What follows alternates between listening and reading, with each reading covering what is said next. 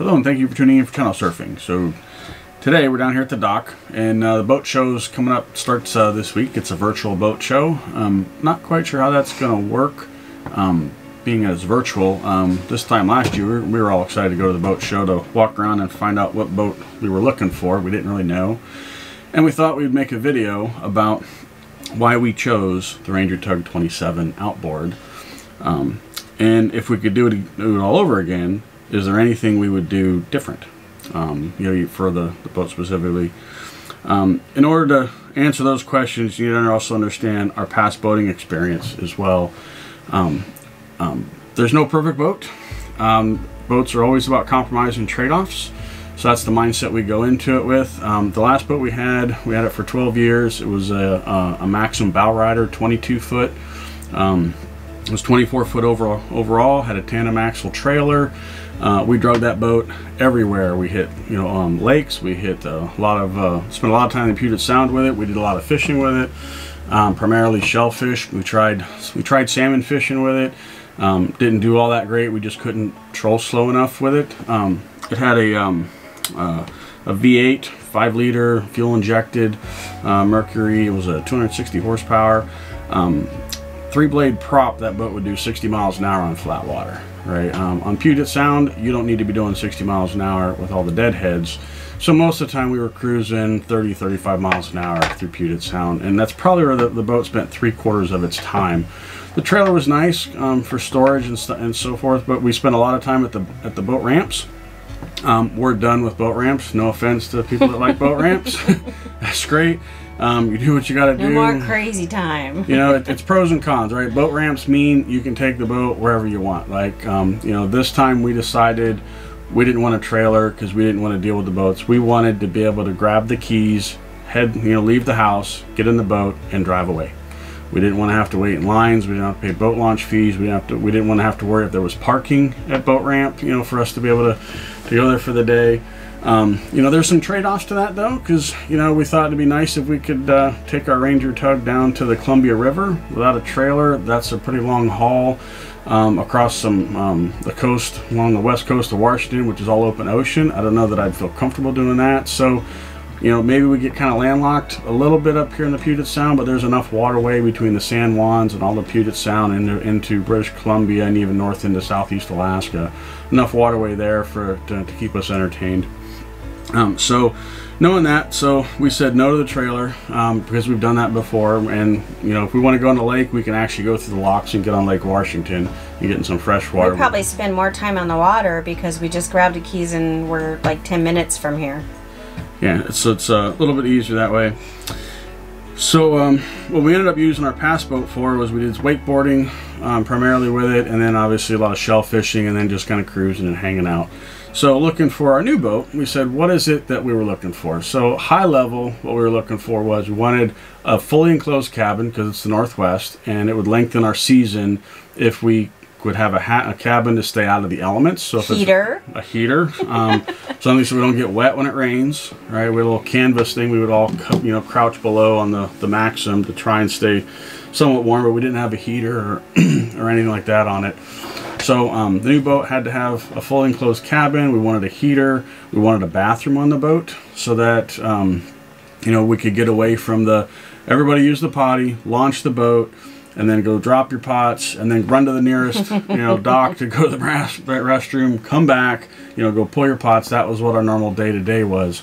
I also wanted something we could anchor with overnight because we thought we could explore more places if we could just get somewhere and then stay there for a day or two. Right. One of the biggest surprises that we found when we bought the Ranger Tug was we went into it with the mindset that it'd be day trips only, and with the occasional weekender we might spend on it, and then maybe once or twice a season we would do like a week on it. Right. Once we got the boat, we've actually found the inverse has happened to us. We spend more overnights on the boat than we actually do day trips, because the distance we have to travel, like the San Juans is 40 miles away from where we're moored at. That's 2 hours, less than 2 hours to get there. Right, so once we're there, so if you did that in a day, say that's 4 hours of driving on the boat, and that's 4 hours at 25, call it 25 knots.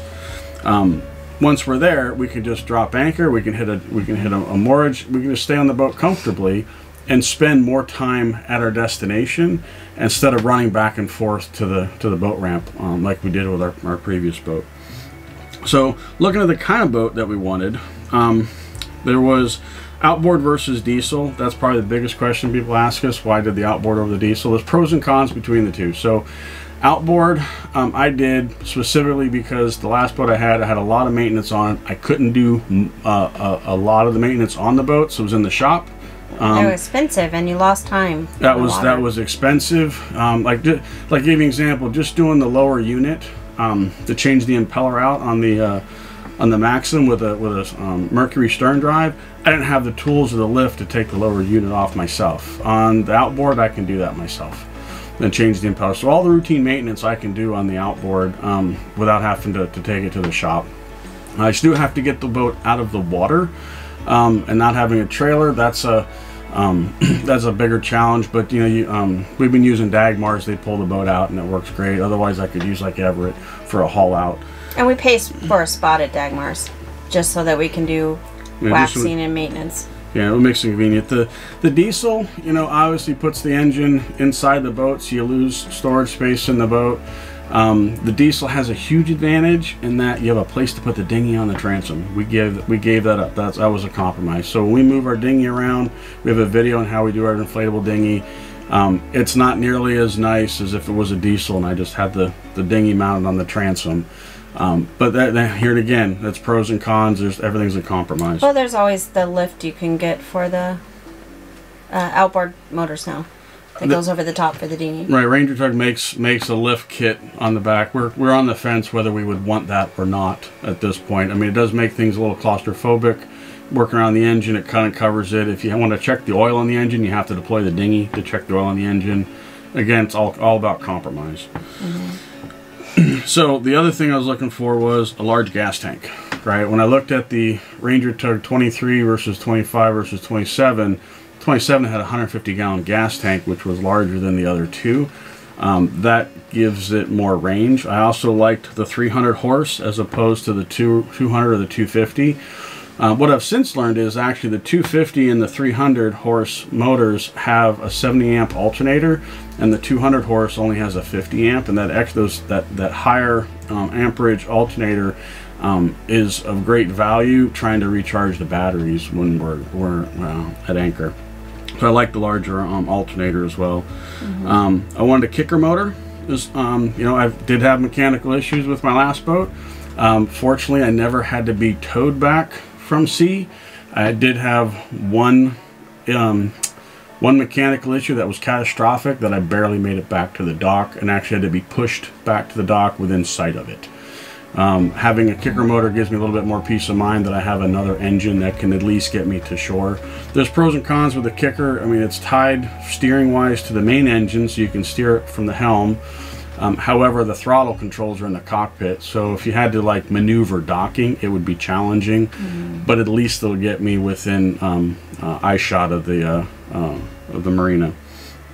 It's also more economical too. It burns about 1 gallon an hour at full throttle. And pushes the boat about 5 knots, which is pretty good.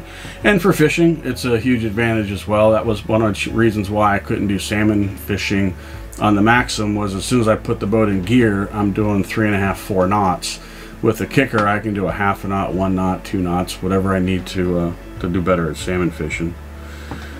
Transom sink and the raw water washdown, I really liked on the 27. I'm having a sink with hot water. You know, it's fresh water on the transom is nice when I'm back there fishing. I have a place to wash my hands. The raw water wash down is great to not use my fresh water in the boat to actually clean up the cockpit, which can sometimes get pretty dirty when we're out there fishing.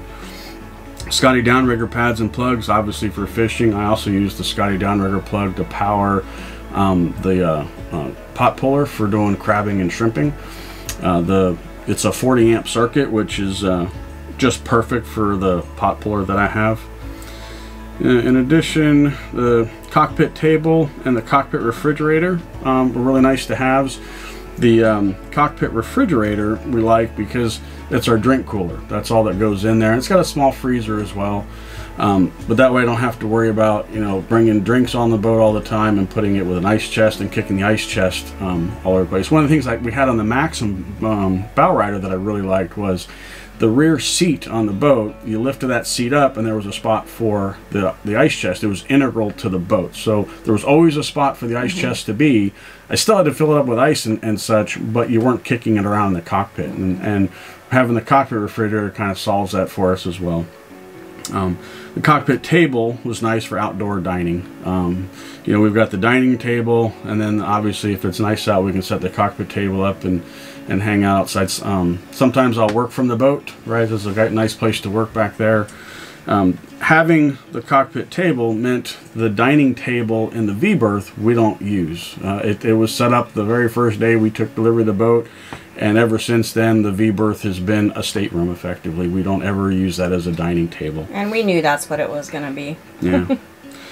Yeah, moving forward in the boat, the other big advantage we liked with the 27-foot was the propane stove and oven. On the 23 and the 25, it was a single burner electric or alcohol stovetop, where the 27 you actually get a 2-burner stove and an oven all based off of propane, and we really like that for cooking, especially because the electric grill that you can get that comes with the 27, we have that, doesn't really run off the you need to be on shore power for that to really affect it. It draws an enormous amount of current for the heating element, so it doesn't work well if you're underway. You're trying to run the inverter off your batteries. It's just not that great. We're having the dual burner propane stove. We can have hot meals and cook lasagna or spaghetti. We've caught crab and steamed it same day and ate it on the boat.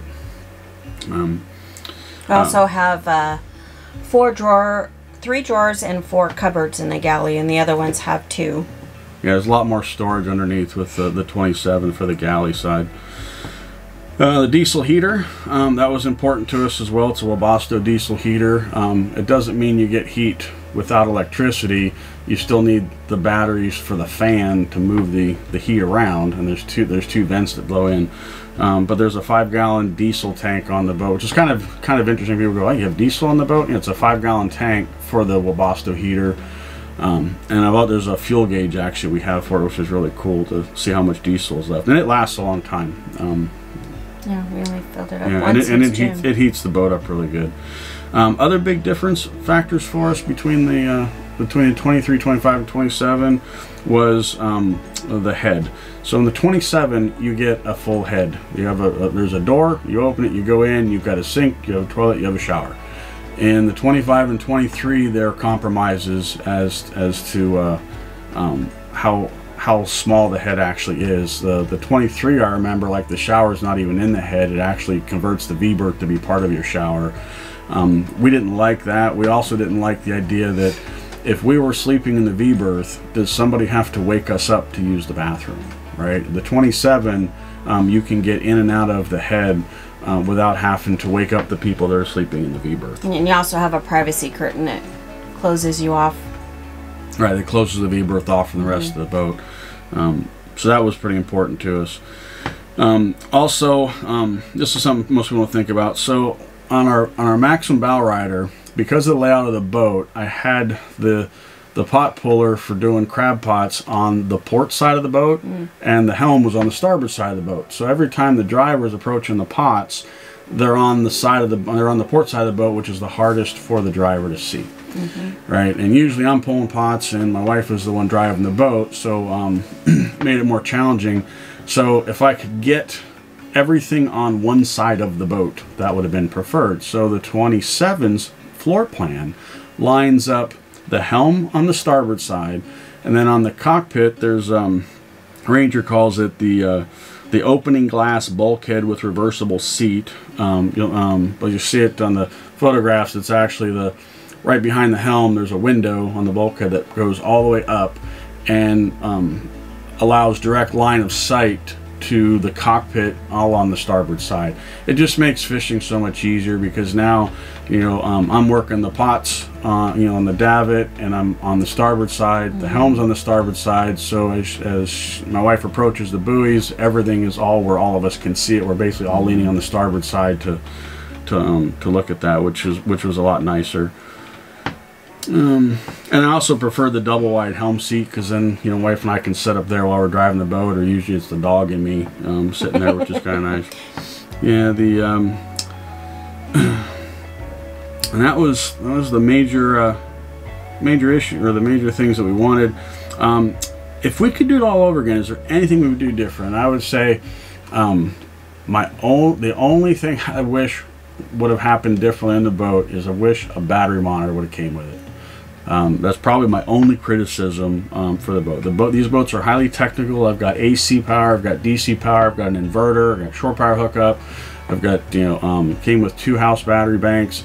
You know, it's got a microwave on board, it's got a coffee maker on board, there's a DC powered TV and DVD player on board. So once you turn the engine off, now you're on those batteries. Not having a gauge to see where the battery's at really hurt me in the first year.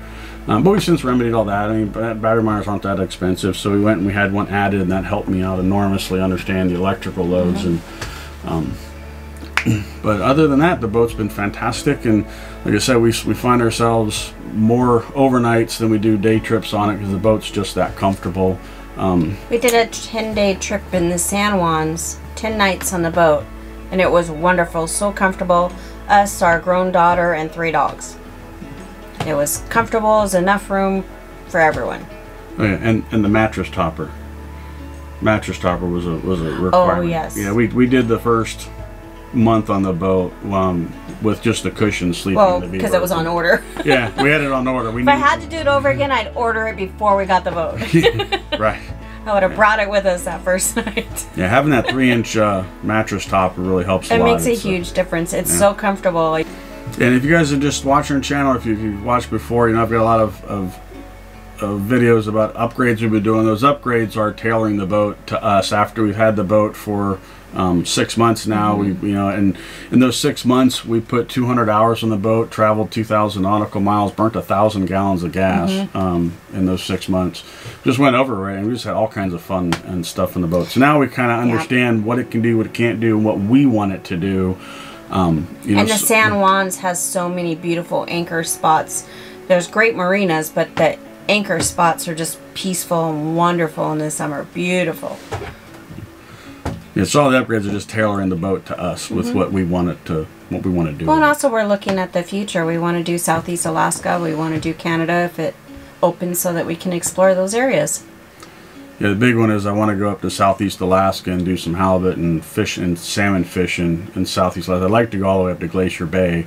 I've got the big enough gas tank, you know, and such. I've done the math that I can do that within the 100 hours maintenance schedule for the engine to basically leave and come back, and I'd be right at the 100 hours on the return trip to do that. But you know, that's setting up the batteries to last longer, the solar panel to help out more, because it's further between marinas up there. Maybe not all marinas have power. They all have gas, which is good. Yep. You know, and then you know, having enough storage for food and that kind of stuff on the boat.